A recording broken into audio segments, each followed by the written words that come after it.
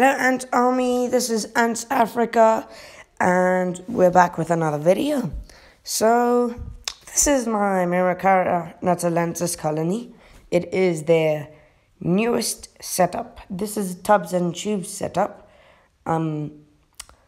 As you can see, there's dirt there, so it optimizes their living, and they have their test tube, so they have nesting space and outworld space, which means that they can both wander around, and in the outworld space, that's where they put their trash, so that I don't have to pick that up.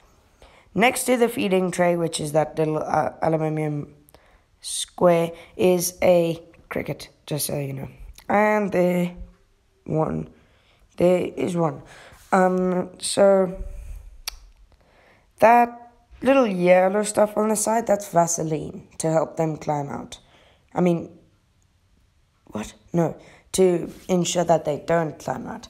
If you are planning on making a setup like this, guys, Vaseline is the worst choice. I highly recommend baby powder mixed with rubbing alcohol or Fluon.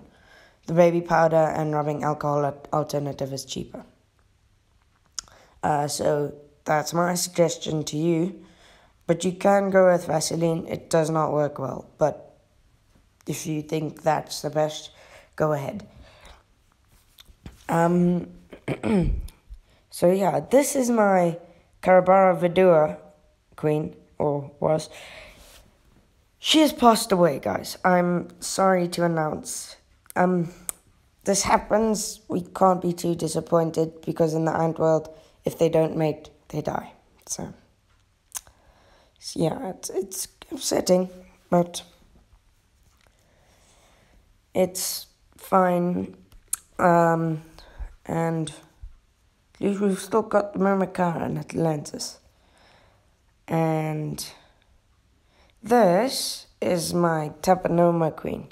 She's also passed away, guys. I'm very sorry for making you name her.